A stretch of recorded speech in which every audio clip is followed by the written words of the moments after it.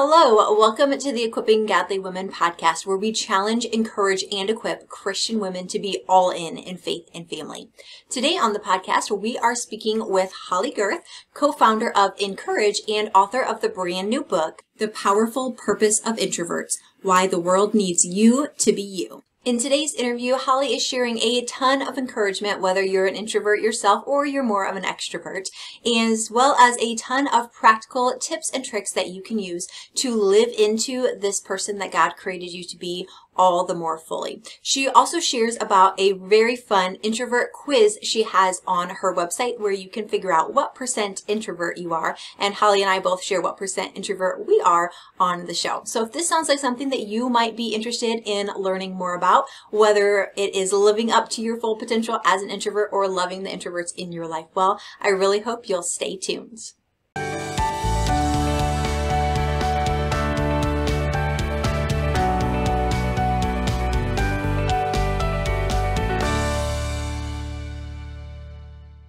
All right. Well, Holley, thank you so much for coming on the Equipping Godly Women podcast to talk with us today. Can you get us started just by telling us a little bit about yourself, who you are, and what you do? Sure. I'm an author. I had grandparents who had a little Christian bookstore when I was growing up. And so I was that little kid with the big stack of books dreaming of writing one day. And thankfully that has gotten to come true. I'm also a counselor and life coach and a mama and nana. We have a crazy family story. Our daughter came into our lives when she was 20 and she's now 27. So we have a granddaughter and a grandson too. So yes, not at all the way we pictured it, but I wouldn't trade it for anything. Yeah. Well, tell us some more about your new book that you have coming out really soon, because I am so excited to talk about this. Yes, it's called The Powerful Purpose of Introverts: Why the World Needs You to Be You. So I'm an introvert. I learned that in college, and it was a huge aha moment for me. But for years, I felt like I mostly understood what being an introvert wasn't. Like, I didn't love small talk. I didn't want to be in big crowds all the time. But as I really dove into the research, I discovered there's this whole other side to the story that's not being told about the strengths and gifts and potential of introverts. And so that's what this book is about really taking hold of who God created us to be, because I think our world needs introverts more than ever before right now. Yeah, and it's a wonderful time to be an introvert, especially with the pandemic and all the things that are going on right now. Like, I am in my happy spot. I'm an introvert as well, but I'm in my happy spot here at home with the kids are in school and just me in my little house. And my husband's here too, but it's nice. It's nice. Yes, I've heard from a lot of introverts. They're like, I feel freer than I ever have in my whole life, because all of a sudden we're able to set down some social obligations. You know, I think we miss our people, our inner circle, but as far as just feeling so much pressure to be social all the time, I think it is a relief for a lot of us introverts. Yeah. So I wanted to ask you, I know you have a really fun introvert quiz on your website where you can tell what percent of introvert you are. I was wondering, what percent did you get when you took your quiz? I got 96%. Ooh. Yeah. How about you? 90. So I There thought you I was go. pretty high up there, but wow, 96. Yes. You are really high up there. Yeah, So because we're all on a continuum. So yeah. A minute ago, you had said that growing up, as you were learning about what an introvert is, that you defined it more in terms of what introverts are not. Like, we don't like small talk, we don't like this, or we're not good at this. Can you go into a little bit about what is a good definition of what is an extrovert versus what is an introvert? Because I would imagine most people have heard of the terms and have some familiarity with them, but I would love a really good definition of, okay, what is an introvert, since we know what they're not. yeah, well, Susan Cain, who wrote the book Quiet, says it's a preference for minimally stimulating environments, which I think is a good definition. I would add to that an introvert who's someone who is at their best when they can fully focus on one thing at a time, whether that's a person or a few people they love, a project, their inner world. We do best when we can really focus, because it's being an introvert and extrovert is not really about people at all. It's about how we engage with our external environment. And introverts and extroverts differ in our neurotransmitters, the side of the nervous system we use, and our primary brain pathways. And so it is how we're wired. And so when I look at the creation story, which is full of all these complementary pairings, day and night, land and sea, masculine, feminine, I think introvert, extrovert is another one of those complementary pairings that God intentionally designed both types of people because we make each other better. Yeah. Can you tell us some of what are the specific strengths of an introvert? Like, why would that be a good thing to be an introvert? A lot of times introverts are highly empathetic and or observant. So our nervous systems are like nuts with tiny holes. We are taking in things all the time. We catch everything. If we're more emotionally wired, that probably looks like catching that flicker of pain that goes across our friend's face before anyone else does. For more kind of a logical thinker, it's that we're catching that one detail of the project that's off. So I think that's a real strength. We have a tremendous capacity for reflection. We actually need more time to process because we use a longer brain pathway. But that brain pathway goes through several areas that include the past, present, and future. And so when we give ourselves time to process as introverts, we bring a lot of depth and insight and context to the conversations we're in, which I think our world needs so much right now. And then I think that we are great at leadership. It just looks different. I say introverts are great at leading from behind. And so we will champion a person, a cause, a project that we believe in and get behind it and make it happen. And so I think those are the most influential people in our lives a lot of the times, not the ones that are most visible, but the ones who add the most value to our lives. So I have a lot more strengths in my book, but those are three that come to mind first. Yeah. And one thing that really stuck out to me from what you said is how introverts just need the extra time to process.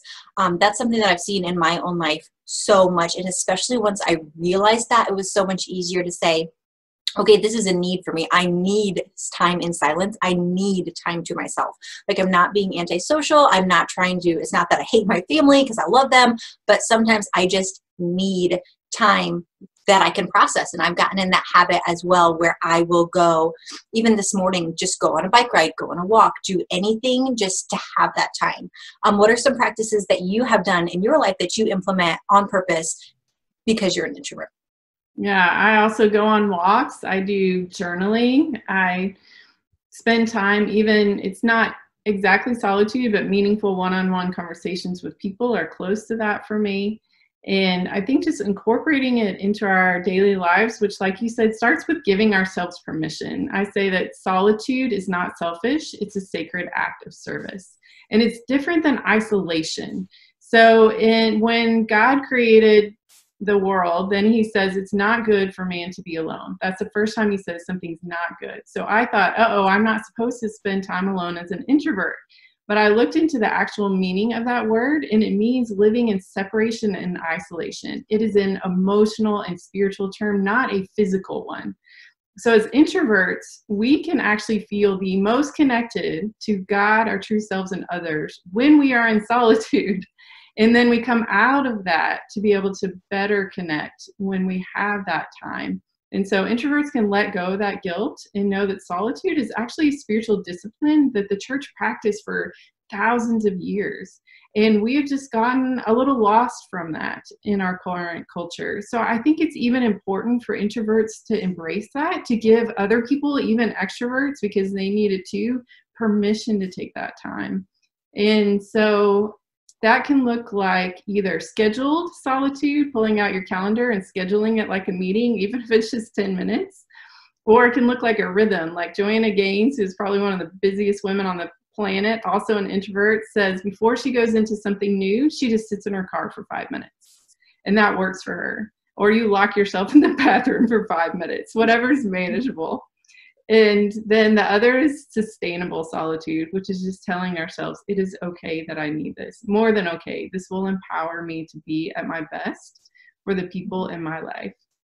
Yeah, I've been loving the practice of solitude this year, especially with quarantine and COVID and all the things that are going on and people in the house. It's like, I just have to have that time, but I have seen so much fruit come out of that. and it has been wonderful. What tips do you have for maybe an introvert married to an extrovert who needs that time, but then the spouse doesn't understand? Yes, I think explaining a little bit, like, this is how I'm wired. It's not about me choosing not to be with you. It's about being intentional in some other ways that you will get the best of me if I'm able to have this time. And I think that often what extroverts, we think that they want an instant answer or for us to do something with them right in that moment. But what they really want is to know that they've been heard and that they value and they matter. And so a lot of times just validating that, like if they want an answer from us about something right away, we could say, what you just said matters to me so much that I need a little time to think about it because I want to give my absolute best to responding to you. Or saying, you know what, I'm going to go on a walk for 30 minutes, then I'll be back and you and I can watch a movie together. So sort of telling them, I'm going away for this little bit of time, I will be back at this time, and here's what we can do together. Just so they know that it's not about being apart from them, it's just about recharging our batteries. Yeah.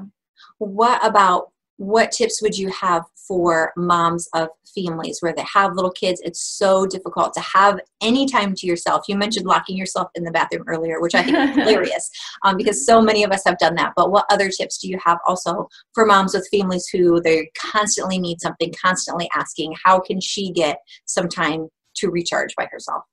Yeah, I think one strategy that I've heard from moms with little kids is to swap with another introvert mom and say, okay, I'll take your kids for an hour a week if you'll take mine for an hour a week. And that way we both get a little bit of time to ourselves. So that's one strategy. You know, having quiet time, just be part of the rhythm of your household, saying from 2 to 2:30 every day, we have quiet time in our house. And that means you can read, you can be in your room, you can do whatever you want. Just that's quiet time in our house. And so helping your kids learn the power of reflection too, and that solitude even at a young age. And then, you know, communicating with your spouse or whoever's sharing your home that you're just going to need backup sometimes, that every once in a while it's going to mean you just need to get in the car and drive away for 15 minutes and then come back a better person. And so I think starting with the minimal amount of solitude you need to stay sane. We often think it has to be this big thing that I need 4 hours or I have to go away for a weekend, and then it feels just impossible. So saying if the minimum I need to be sane is 10 minutes, then what's a creative way for me to get that today? And then going from there. I want to ask you as well. We've been talking a lot about, okay, here's how you make time to go away and be by yourself. But I know for most Americans, I would imagine, because we're in a culture where everything is so noisy and constantly on and we're doing a million things, we are not in the practice or habit of being able to slow down and have quiet. So do you have any tips or advice of, okay, so a mom says, okay, I'm going to do this. I'm going to set aside 10 or 15 minutes. I'm going to go be by myself. Does this mean that she has to go just sit on her bed in complete silence for 15 minutes and like bored to tears because she's not used to it? Or are there other things she could do? Do you have any advice of how she should use this time or any advice of how she should not use this time? I think whatever is restorative to you. And so if that means you like to bake or you like to paint or you want to be outside and go for a walk, just ask yourself, what is restorative to me? Because I think there's passive rest that we need, and that looks like I'm going to take a nap, you know, but there's also active rest where we're doing something that fills us up again. And introverts need that. Psychologists call it flow, and it's when we are at our best, when we kind of reconnect with our true self. It's whatever we're doing that we're so engaged in that we lose track of time.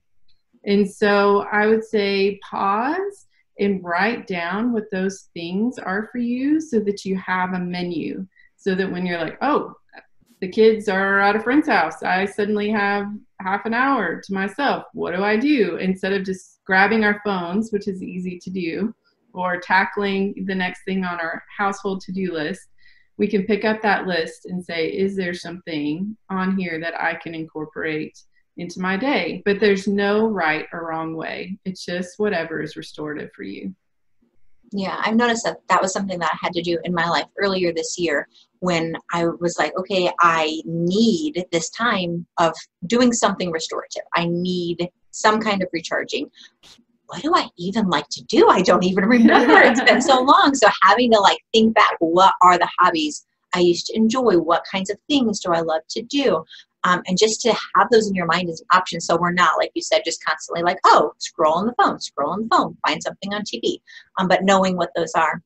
And I found that for me, like I love walking, I love running, and that doesn't seem like it's something that would be restful because I'm literally like out running miles. But for me, it is so restful just to have silence, and just the repetitiveness of running just allows me to kind of get in that state where I can talk to God or just let my mind wander. And that's something that's so restorative for me that I know wouldn't be for everybody. But you just have to find the thing that works. Is there hobbies that you love that you find restorative? Do you have examples? I would say walking and actually writing, which is interesting because it's my work.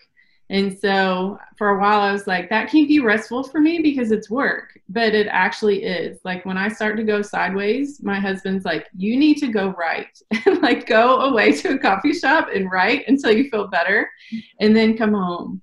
So even looking at our work lives is okay, but that's a rhythm for me. Having coffee with friends, or right now Zoom calls where I can process. I think as introverts, we need that time to reflect, but at some point we can also kind of get stuck in our own heads, and we need to process with someone we trust in a way that helps kind of empty some of that out. So that's something I try to intentionally incorporate into my life. I do love to bake, and so doing something with my hands when so much of my work is thinking and that kind of work. I heard a proverb that said, if you work with your head, rest with your hands. If you work with your hands, rest with your head. So if you are someone whose brain is always working really hard, then doing something with your hands, like baking or crafts or something like that, can be really restorative because it taps into a different part of you. And so I try to think about that too, that if I've been using my head way too much, what can I switch and do with my hands? Have you read or heard of Sacred Rest by Sandra Dalton Smith? Yes. You're just reminding me of that book, talking about this. We had her on the podcast like a long time ago when that book first came out, but she was talking about all the different types of rest, just like you were. Yes, and I thought that was something that was really helpful as well, too, that I purposely, okay, if I am writing is not restful for me. I do it, it's important. But if I'm writing, then I need to make sure that my rest is something different for me. But I think it's just a matter of figuring out for every person what is restorative. Yes, just experimenting until you figure out what fits you. So I wanted to ask you, do you think that if we are introverted or extroverted, that we are like set that way for the whole rest of your life? That's just what you are. You can never change. Or do you think it's something that changes over time, or something that we could potentially, if we wanted to, try to change and be something else? So there have been a lot of studies that have followed babies from birth, and even as little kids, 1 year old, they already exhibit introvert and extrovert ways of engaging in the world. And so they follow them into adulthood, and that stays consistent.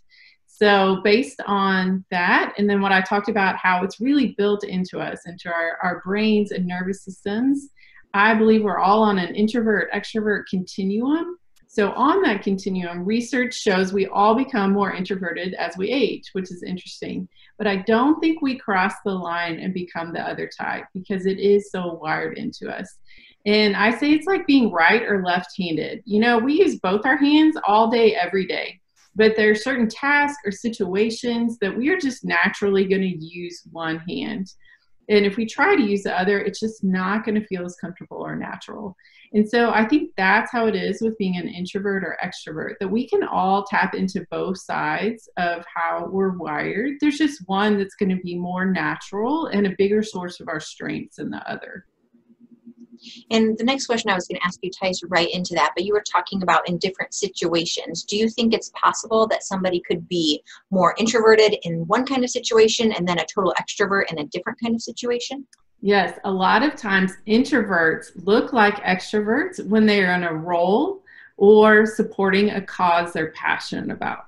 So someone may look like an extrovert at work because they're managing and they're really passionate about the work they're doing. And then in their leisure time, they're like, I'm ready for some solitude, or vice versa. Maybe someone is an extrovert all day long. And then in another scenario, they're like, I just want to be and not have to engage for a while. And so I think that is one thing in particular that can keep people from realizing they're introverts, because they sort of have this blip on their screen where they're like, I totally act like an extrovert in that situation, so I can't be an introvert. But that's actually really common, that in particular situations, introverts look like extroverts. It's just not what we want to do all the time in every situation. Yeah, I've seen that in my own life as well. Like I used to be a waitress, or I could go to a Christian women's conference, and I can go be very social and talk. I used to be a teacher for a short while. I can get up in front of people, and that doesn't bother me at all. But put me in a situation where I have to small talk with a stranger, Yeah. and that is like the worst ever. Just because I'm like, I don't know what to talk about. That's really awkward. So I love how you say that you can be one or the other in different situations, because I feel like that is something that would really trip people up if they're confused about that. Yeah. So, go ahead. And the reason that introverts don't love small talk is because of that brain pathway I mentioned. So extroverts have a shorter, faster brain pathway they use that focuses on the present moment. And so that's why they can do that small talk, quick back and forth really easily and comfortably. Whereas, like I said, we have that longer, more complex brain pathway. And so we need that little bit of extra time to process. Like often the introverts will say, I thought of what I wanted to say when I got in the car, or, after they'd switched topics and suddenly I had the perfect response. And so that's what's going on. So just realizing that it's actually a strength that's just annoying in certain situations, that we are not slow thinkers, we're deep thinkers. And so that's why that particular situation just isn't quite as much fun as it is for extroverts, but it also is tied to this really great strength that we have. Yeah, I've seen that as well when people want an answer from me, and I'm like, I literally don't know. I'm going to have to think about that. Yeah. Even for easy questions, I'm like, I don't know. So tell us some more about your book. I'm very excited for this. Can you tell us some more about what people are going to find in it, who it's for, where they can find it?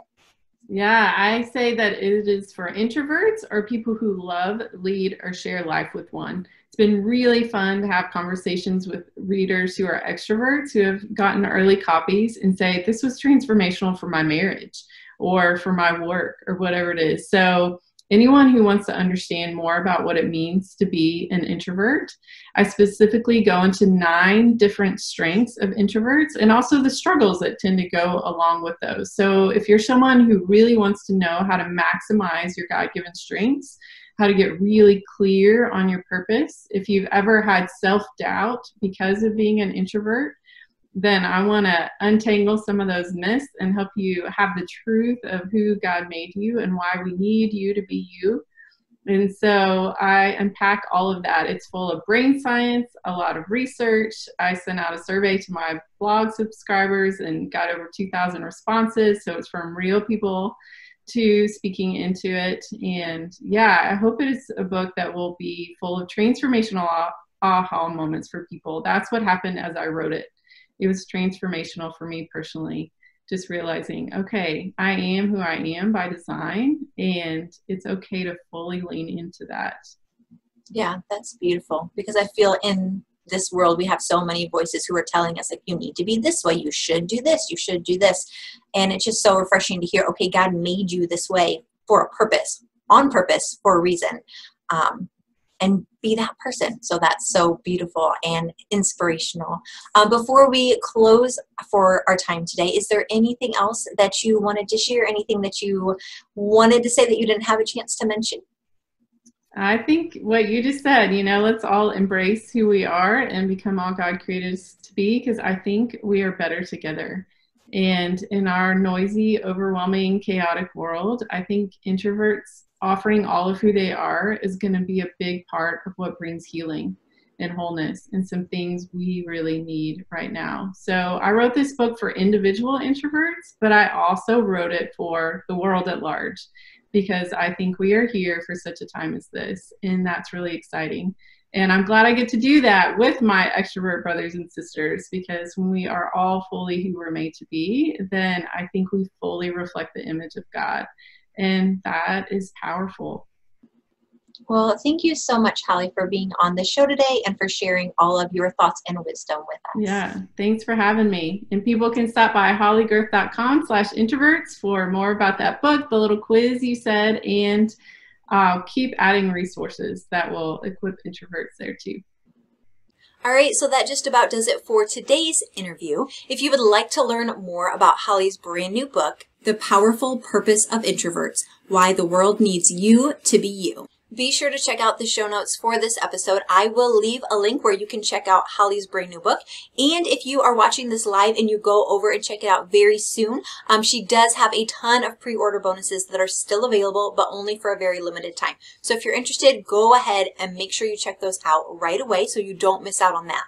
Also, I will leave you a link to the introvert quiz that she has on her website so you can find out what % introvert you are. See if you can beat our high score of 90 and 96. I know that's pretty tough to do, but it'll be fun to try. And last but not least, if you have not subscribed to the Equipping Godly Women podcast yet, what are you waiting for? We come back all the time with inspiring interviews to help you be all in faith and family, and I know you won't want to miss them. So go ahead, subscribe today. Go check out Holley's brand new book and her quiz. I know they're going to be so helpful for you, and I'll see you back here real soon. All right, bye!